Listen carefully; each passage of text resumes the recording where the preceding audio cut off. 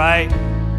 If you came with your Bible, you can turn to Acts chapter 14 as we prepare to study God's Word. Again, we are a simple church from Genesis to Revelation, 66 different books in the Bible. We are in year 3 of a journey, a 4-year journey through the Bible. We find ourselves in the book of Acts. And really, in your Bible, it says the Acts of the Apostles. That's really the title of it. It should be the Acts of the Holy Spirit through the Apostles. Jesus, you look at Matthew, Mark, Luke, and John, the accounts of the life of Christ, what he did on this planet, pretty wild. In 3 years of ministry, what was accomplished. And he was brutally murdered, sacrificed his life. He was buried. He rose from the grave. And in Acts chapter 1, verse 8, he said, hey fellas, he comes back from the dead, which is crazy, just no big deal. And he tells his boys, he's like, hey, wait in Jerusalem, and then you're gonna receive power. And then when you receive the power of the Holy Spirit, then you'll be my witnesses in Jerusalem, Judea, Samaria, and to the ends of the world. So isn't it fascinating to think like this church is a continuation of the beginning of the book of Acts. So when we study the book of Acts, it's powerful. You and I are living in it. And it's not because you're sweet. It's because God's power and his Spirit is flowing in and through you. And together, man, we get to see this church continue to move. And I don't know about you, but I did a memorial service, a celebration of life for one of my good friends just a couple days ago. I worked with him for 10 years in broadcasting and came down with cancer, 54 years old. And I stood up here with tears in my eyes celebrating his life. We just don't know. We don't know when our last day is. We don't know some of our good friends when their last day is, or family members. So listen, we need to have some urgency in these days, man. Like, don't get just fat and happy as a Christian, man. Like, let's go make a difference. And so when we come together, like end of the year offering, yeah, we're paying down debt, but you know what we're really doing? We're restoring some more resource so we can build other campuses, so we can double down online and reach more and more people. Man, you're gonna snap your finger, and so am I, and we're gonna be translated. If you're a Christian, you're gonna be translated to heaven, where it's like streets of gold. It's gonna be just vibing on streets of gold. But in the interim, let's do something about it. There's hurting people, man. There's hurting people that we are called to reach. So I don't know why I just went off on that, but I'm passionate about that. Amen. Sometimes I can get a little complacent. Maybe I'm just preaching to myself. Todd, quit being lazy and get out there and make a difference. Amen. Who's here for the very first time, by the way? Just wave at me real quick. First timer, right on, man. Thanks for being with us. Anybody else? First timer right here. Oh, man, come on, dude. I like that hat, man. That's dope. Are you a burger guy, by the way? You like cheeseburgers? No. Hey, welcome anyways. Glad you're here. How about you, sir? You a burger guy? Okay. Pastor Casey, you hook this young man up real quick. Hey, thanks for being with us, man. That's Burger on God Day at Love Church. Thanks for being with us, man. Appreciate it. Where we not only serve you burgers, but the Word of God. Flaming hot Word of God. So you're like, get to it, will you? All right, church. Acts chapter 14.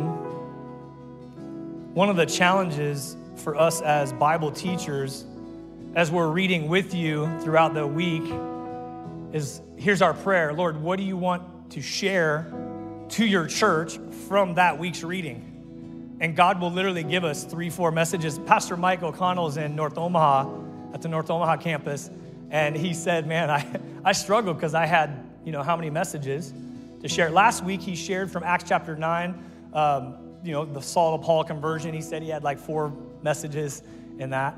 I had the same challenge. I had probably 3, and I settled in onto this one because there was one word in this section, and it was strengthen. And I'm like, well, if the Lord's asked us as a church and as individuals to be strong, to strengthen in 2025, I was like, okay, Holy Spirit, you want to speak this. So I'm excited to teach it. If you're ready, say, I'm ready. Maybe just if you have your Bible, just kind of lift it up in the air so I can see. I love physical Bibles. Look at that. I got a, is that a maroon? Is that a purple Bible, Angie? That's pretty impressive right there. That is a thick purple Bible right there. It's got extra authority on it. So Chris, if you get out of line, just backside you with it real quick. No, she would never do that. Actually, well, we'll talk more about that later. All right.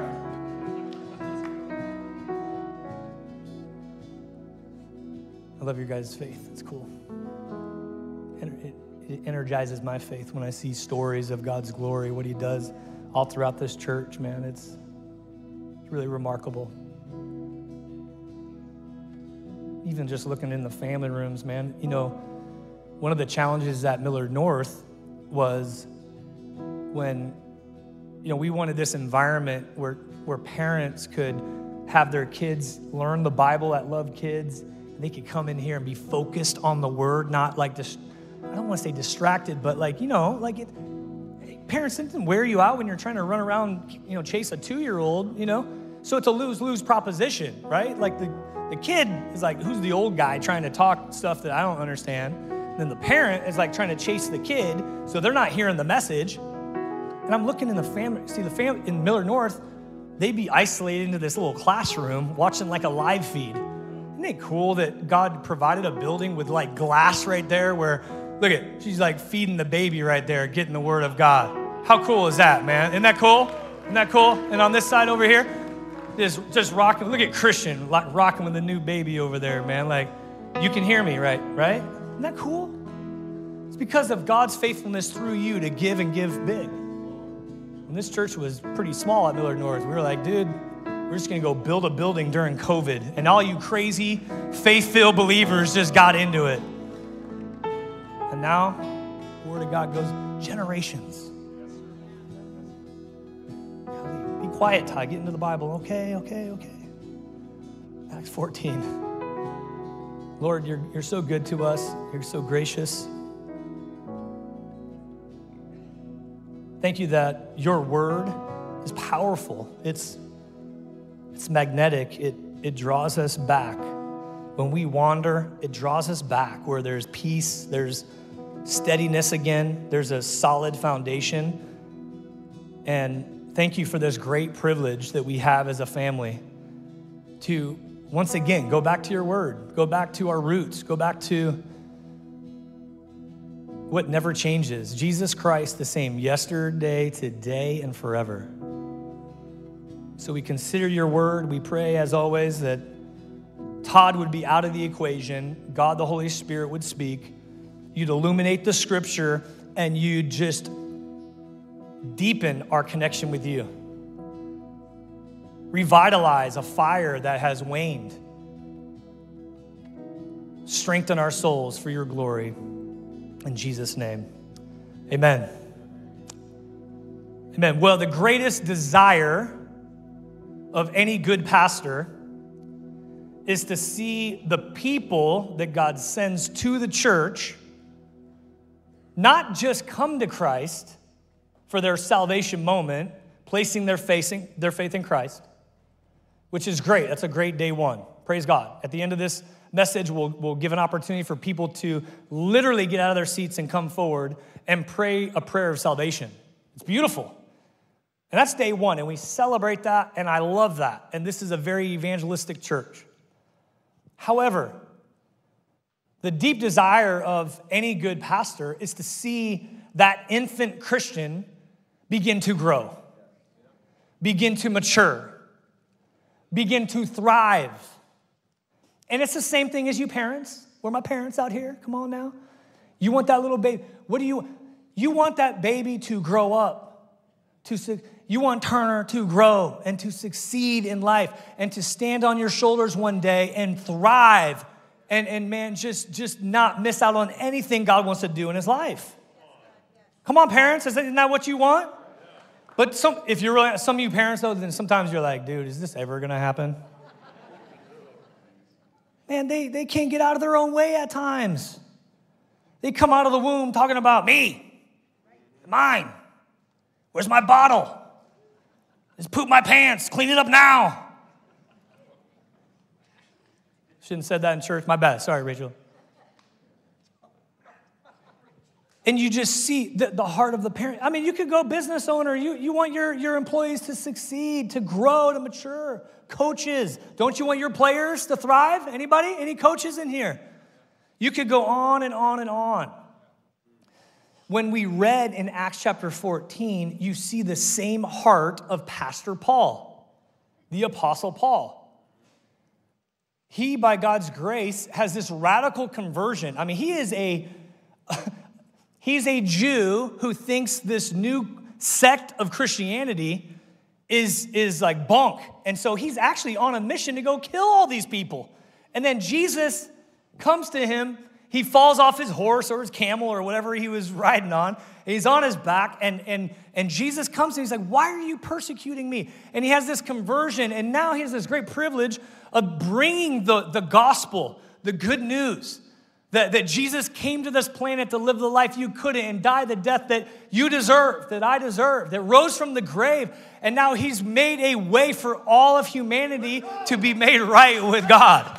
He has this great privilege, and he brings his homies. He's got Silas, he's got Barney. His name's Barnabas, but I call him Barney. And they have this great privilege, and they just go on these missionary journeys. And you saw in the text their first missionary journey, as they're wrapping it up, all these converts are coming to Christ.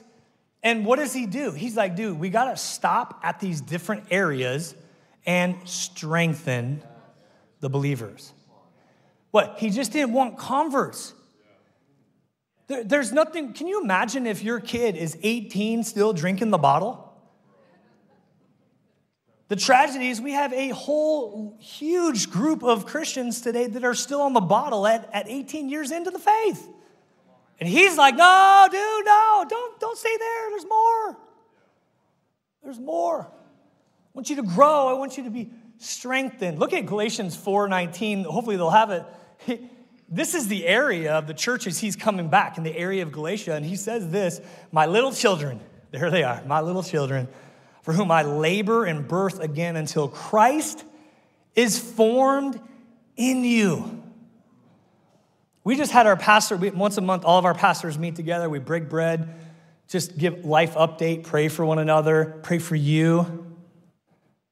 That's our heart, that Christ would be formed in you.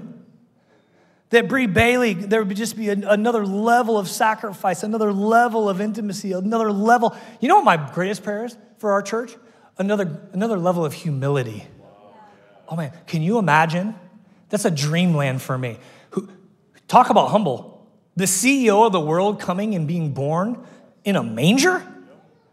Dude, I'd come in and be like, yo, give me the 5-star hotel, bro. I'm the CEO of the world. Imagine Christ formed in you, humility. And then in 3 John 1:4, this has been my verse. This has been like my seasonal verse right now. Check this out. I have no greater joy than to hear that my children walk in truth. When I hear reports of you guys, I'm looking at my son and daughter-in-law, when I see them lead and they're walking in truth and thriving. Parents?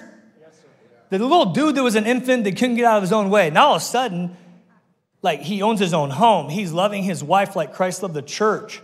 He's giving away. He's hosting a small group. Like they're doing this together. There's no greater joy. It's like a love. It's like a joy bomb goes in you. As a parent, I have no greater joy. We were just with Blaze and Maya last night hanging out, man, and just seeing them together. Just got married, bought their first house, getting after it, working hard, getting up early.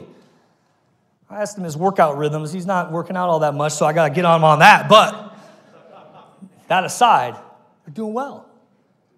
I look at Pastor Cap and Pastor Michael O'Connell. They were kind of like my twins, like my spiritual twins. And to see what God's doing in their life. Michael O'Connell bringing the word in North Omaha right now with fire and conviction and humility. There's nothing greater that happens in my soul to see my kids, sorry, Cap, my walking in truth. Brings me great joy. There's parents, right? Is there anything greater? Just looking at you, just seeing your little baby boy with just like little spiky hair. What's your heart's desire, your cry? Man, get tight with the Lord. Can you imagine him walking in truth? Like the love of God and the joy of God just abounding through him. I see that. So that's what Paul's heart is. So, verse 21 of Acts 14, you're like, get in the word, my bad. After preaching the good news in Derbe and making many disciples, remember, there was revival happening, man. People were believing in Christ, that he was the Messiah that was predicted for centuries. And people were believing as Paul, and picture this, now Paul knew the Old Testament scriptures. He knew the prophecies. And now God sends him to the Gentile, like he's sharing, well, with Jews and Gentiles, he's sharing this truth. Many people are coming to Christ. So Paul and Barnabas, they return to Lystra, Iconium, and Antioch of Pisidia. These were all different areas that these mini revivals, it'd be like Billy Graham showing up into a town for a certain time.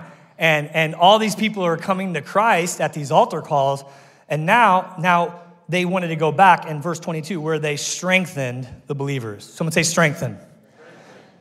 Strengthen the believers. That was their heart.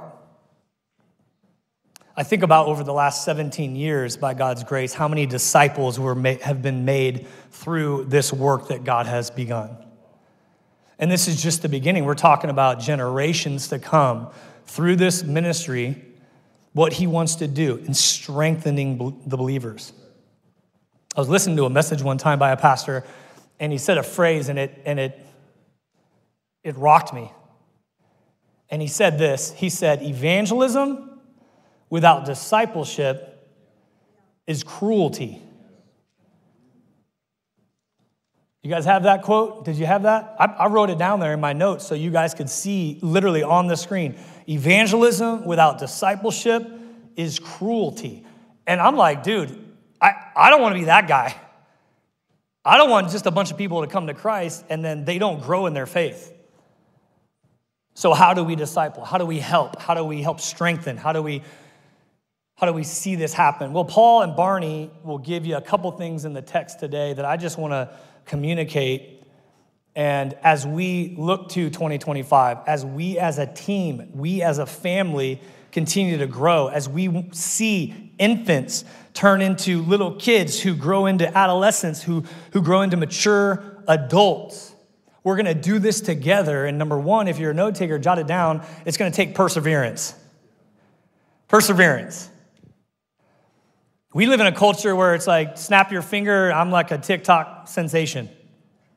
That's not how we make disciples. Now, God can do whatever he wants, and I've seen him do it. I saw him do it in Cap's life, and so he can do what he wants. I'm not going to put God in a box. However, I've seen the most mature believers persevere through some pretty tough scenarios and seasons of life. And look what they do. So they come back through these areas, and look at verse 22, the second half of 22. They encourage them to continue in the faith. Underline that in your Bible. If you're tempted to go back to your old life right now, underline this.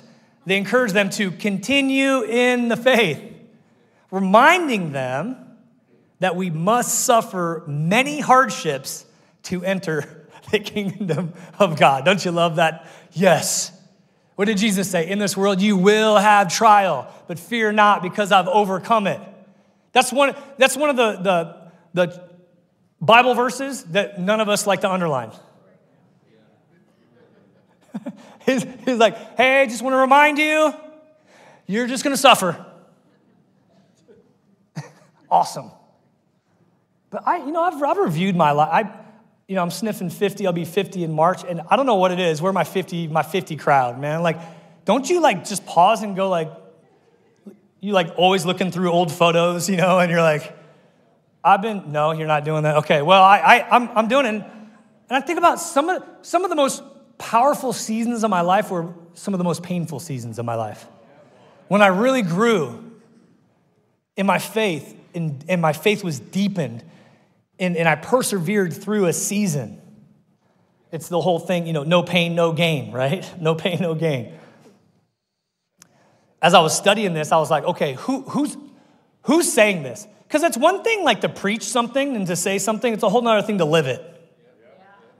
You know what I'm saying? When someone like your boss is like telling you to do something, but they do it themselves, they're like, make sure you're early to work. And then they come in 15 minutes late. You're like, bro, that brings no weight at all. Right? Am I right? But when the person leading you is not just saying it, but doing it, now there's some solidarity with what they're saying. And you can follow them.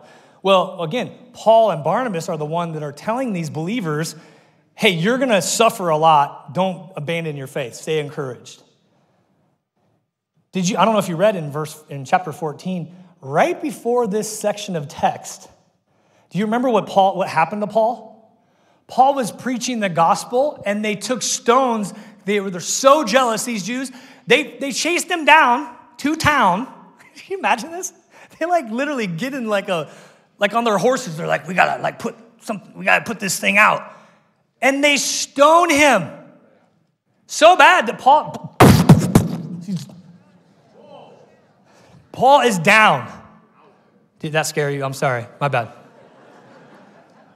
I'm trying to bring you in. Not stoned recreationally. He is stoned with stones. The guy is big rocks are in his grill. And the Bible actually says, I don't know if you read this, but the Bible says that they stoned them and they thought he was dead. So to the point where they left. They're like, oh, mission accomplished. We put a stop to that whole deal. And the homie gets up, and he doesn't run and get out of town. He goes back into town to finish the job.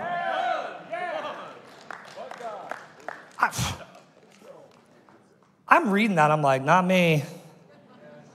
I got this gnarly stomach virus recently. I'm like, God, do you really love me anymore?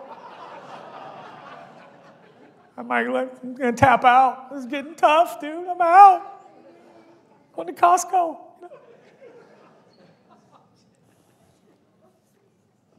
Paul, no, By the way, total side note, if you look in 2 Corinthians 12, Paul talks about, many scholars believe this actually event. And he goes, hey, at one time, 14 years ago, I got caught up to the third heaven. And I don't know if I was dead or if I was just in a vision, but I saw such amazing things. I can't even describe how awesome it is. And I had this abundant revelation about heaven. And because of that, a messenger of Satan was sent to buffet me to keep me humble so I wouldn't get prideful. And a lot of scholars submit that Paul, the thorn in the flesh, was a physical ailment that he got from the stoning at that point that carried him through life. You know what he did? He limped through life. But you know what that limp did? It actually gave him a deeper sense of trust and dependence on God. He persevered. Christian, here's the question. Are you and I continuing to grow while in a season of suffering? Are we growing? Or are we just mad at God? Questioning, why would you allow this to happen? God, if you really love me, if you're really good, how can you allow that to happen? Which again, no shame, no blame. We've all been there. James, one of our favorite verses as Christians, James 1. I'm just going to read it for us. Dear brothers and sisters at Love Church, when troubles come your way, consider it an opportunity for great joy. Why? For you know that when your faith is tested, your endurance, your perseverance, has a chance to grow. Everybody say grow. It's one of the greatest ways to grow. Just get in the middle of chaos. Verse 4, so let it grow. Let it grow. For when your endurance, your perseverance is fully developed, you'll be perfect and complete, needing nothing. Needing nothing. A couple chapters earlier in chapter 12, this really wrecked me. It said that James, the brother of John, was killed with a sword. And then Peter was imprisoned. And the church began to pray. And the church prays. Did you read this? And they prayed so hard that an angel came and bailed Peter out of jail. And Peter's like, he doesn't know. He's like, what's going on? And he runs and he runs out of town, like the gates open as he's exiting town, and he goes to the prayer meeting. He's knocking on the door, and what's the lady's name? Rhoda comes and answers the door. He's like, dudes, I'm here. Your prayers worked. And Rhoda's like, sick. And she was so excited she didn't open the door. So she ran, and all the people are praying. They're like, oh, Lord, just bless Peter, be with him or whatever. And Peter's here. And they're like, you're out of your mind. Like, what? First of all, it wasn't the faith of their prayers that got Peter out of jail. It was just a sovereign work of God.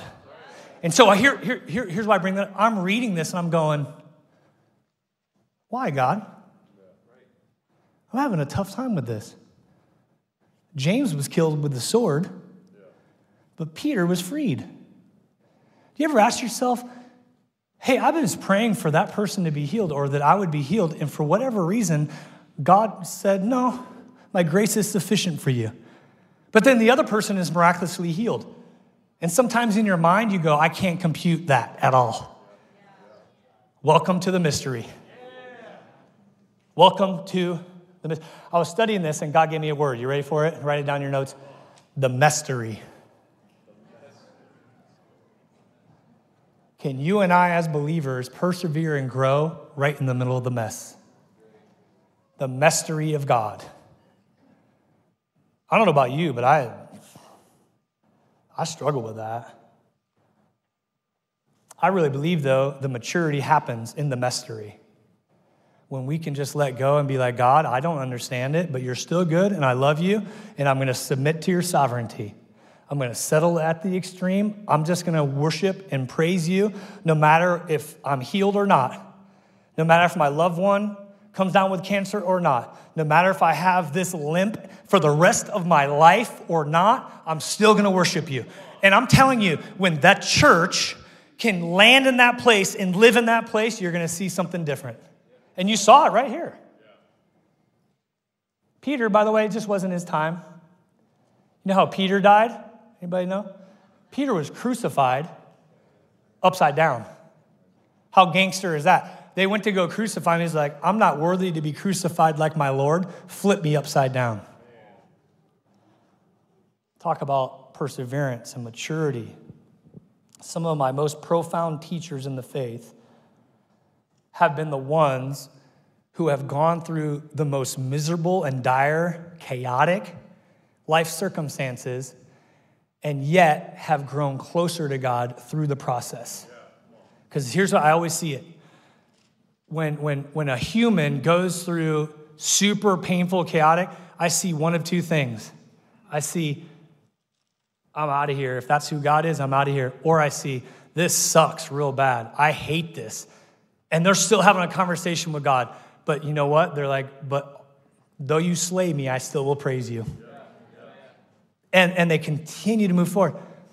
One of my friends in ministry, several years ago now, right around this season, we're getting closer to Christmas. His young daughter, I think she might have been 7 at the time, had an asthma attack and died in his arms.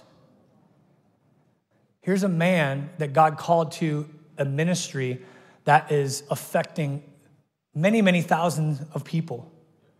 And right in the middle of it, can you imagine the question he's asking? God, I'm faithfully worshiping you. I'm faithfully serving you. And my daughter is gone? Put yourself in his shoes, her shoes, him and his wife. Instead of tapping, they doubled down. They wrote a book about it, and they actually went across the country helping people that are walking through the same thing turn their eyes back to Jesus. That, to me, talk about maturing, strengthening, doubling down. One of my friends right now came down with brain cancer. He said that this is the season of his life he's drawn closer to God than ever before. He prays for me every day. Like, bro, you never even used to pray, really, did you, dude? No, I mess with him every day. He's persevering. Persevering, number one. Probably spent too much, but maybe that's the word. Maybe that's the one word that we need to get as a church. This maturing, this strengthening in this next year. Number two, quickly, verse 23. You can jot down pastoring, leading. Paul and Barnabas also, what did they do? They knew that they couldn't just pastor every single area. So what did they do? They appointed elders in every church with prayer and fasting. They turned the elders over to the care of the Lord in whom they had put their trust. So this is fascinating to me. They literally, these early converts, these early churches, these pockets in these different towns of Christ followers would start. So they'd go and they would encourage them. Hey, man, stay strong even through persecution and pain. And then they delegated. They would pray and fast, and they would ask the Lord, who are some of the leaders that they can give the ownership or the leadership responsibility to, and they would delegate that. And then they would trust those people to the Lord's care. And that's powerful. Someone say delegation. That's really what it is. They're delegating authority, and they're trusting God to be able to do it. And let me just say this briefly on this topic. And you can just look around real quick. Just look around the church real quick. This is just the 9 a.m. at Elkhorn South, not to mention online, North Omaha, the 11, and what God wants to do. Right now, as a pastoral team, it is impossible to care properly and see you strengthen and mature in your faith and help you grow by ourselves. So what does that mean? We better grow up a lot more leaders who are willing to get in the game. I'm looking at you guys right now. For whatever reason, there's leadership on you guys. I don't know where you're at, but I'm saying, like, if this is your church, get in the game and start leading, man. You got leadership capacity. Stand up real quick if you can, Pastor Casey, real quick here. It was really cool. So Pastor Casey in this season, he's our group's pastor, and he just sent out something recently. He's like, yo, you want to get in the game and start leading the group? You don't have to be Billy Graham. Here's what you have to have: a heart for Jesus and a heart to care for people. That's what you need. Just in the last 2 weeks, I've met with probably 3 or 4, probably 5 people. One dude just came up to me in the gym. He's like, dude, I kind of fell off my faith. I need some help. I got to pray for. He's literally comes, can you pray for me? And that was great. But then in my next night, I'm like, what group are you in? Who can you stay accountable with? Who can you lock arms with? So he sends something out, and I would just tell you guys, pray and obey. It's not just giving financially. Give time, give energy, give leadership responsibility. Here's your requirement. Do you have a heart to care? Yeah. Really? Get in the game. Amen? All right. Give it up for Pastor Casey, by the way. And also, listen, all the current group leaders, can you just stand real quick? If you're a current group leader, just stand. I want to honor you guys as you care for the flock. Let's give it up for all the current leaders, all the group leaders. Thank you guys all across the building.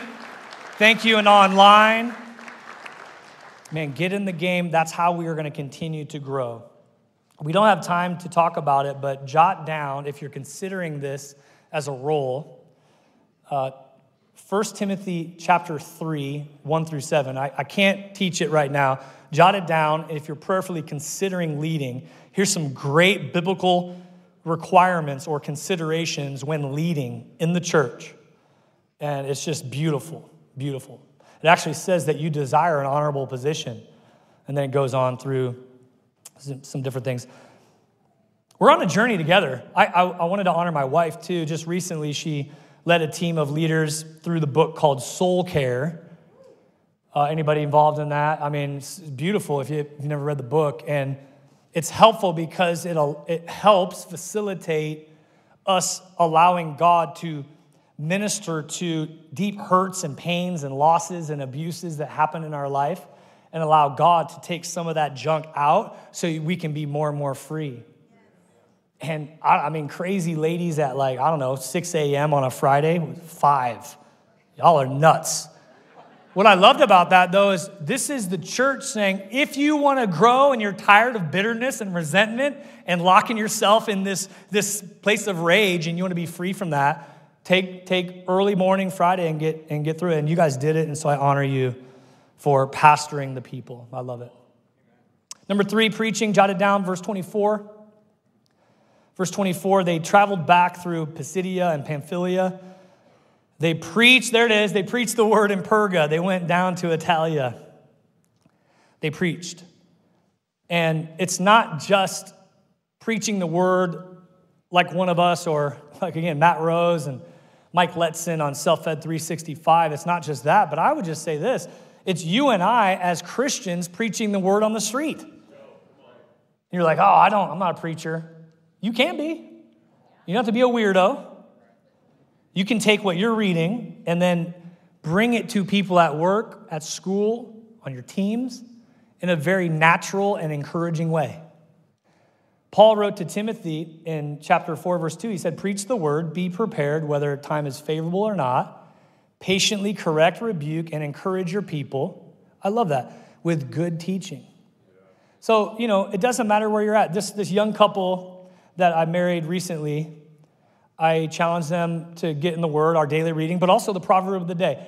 And the dude is a young, sharp, smart dude. His wife, same type. They're just amazing young couple. I'm like, take in what God's given you and then just give it out.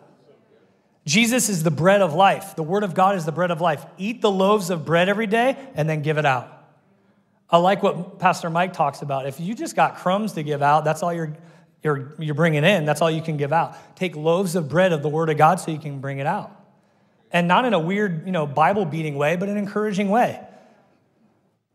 One thing happened to me recently. I was had the privilege of broadcasting like a KU Houston game. This is weeks ago. And before the game, I was walking, just praying for players and coaches and connecting with people. And there was a equipment guy, and they were playing catch. And I'm a weirdo. I like football, so I play catch every time before a game. And I was playing catch with these guys, and I got to know this young guy. He's a junior at Houston. And he was talking about, hey, I want to get into broadcasting. Can you tell me a little bit about it? So we're going back and forth as I'm throwing the ball. He's giving it to me. And then we started talking about, earlier that day, I was reading something about discipline from the Proverbs. So I said, yeah, and this is one of the things that's helped me in broadcasting. And I gave him a proverb of the day and challenged him. And then at the end of it, I'm like, hey, would you mind if I pray for you? I didn't headlock him and be like, I'm praying for you, you dude, you need to get right. You mind if I pray for you? And pray just blessing over his future. You see what I'm saying? Like, you can preach. I'm trying to help you. You can preach. You don't get this mindset of preach like, hellfire and bring the house. No. You can bring the word of God in a very practical and powerful way. Last thing, progress. And I put report in parentheses, the progress report. I love this part. Let's finish it up. 26, verse 26. Finally, they returned by the ship to Antioch of Syria, where their journey had begun. So remember, they started in Antioch. They prayed, they fasted, they were sent out. They went to these different places. Revival's breaking out. They went back. They strengthened them a little bit more. Now they're back to their main hub in Antioch. And the believers there had entrusted them to the grace of God to do the work they had now completed. 27, upon arriving in Antioch, they called the church together and reported everything, and I underline this in my Bible, God had done through them, and how he had opened the door of faith to the Gentiles too, and they stayed there with the believers for a long time. I love that. So one way that they strengthened this particular church, remember, God's church is one big church in multiple locations. And in Antioch, one of the main ways that they strengthened was through story. They came back and they brought a report, not to puff themselves up like, notches on their belt for all the souls saved, but no, they were giving praise to God. And how many of you, are you encouraged when we share stories? Were you encouraged when you saw Matt's story in here? Matt's going through a lot. He's going through a lot in life right now. And did you hear what he said? I'm trusting more and more. I'm a control guy. We're my control people, right? And all of a sudden you're like, oh, I can't control that. God's like, exactly. Can you trust me? And he's growing in that. So what happens? Your faith is strengthened because of his story. And I told our team, man, let's continue. Baptism stories. Continue to bring reports of what God is doing in our life, and our faith will be strengthened. In Revelation 12:11, it says, we defeated the enemy by the blood of the Lamb and their testimony. That's what we want to do, amen? God, thank you so much for this word, so good. And I just see you building a strong church as you strengthen individuals and families. Both here at Elkhorn South, North Omaha, online, all of our friends joining. We pray, God, like never before, not just converts, not just infant Christians, but we pray for a maturity day by day, as we say, strengthened in your scriptures.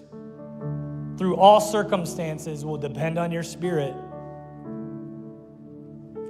We'll worship you no matter what's going on. I want to see our friends, our family saved, set apart, no longer bound in alcohol, no longer bound in bitterness, but free to live the life that you've always called us to. So we as a church, we pray you would strengthen us in these days. In Jesus' name. Before I say amen, I want to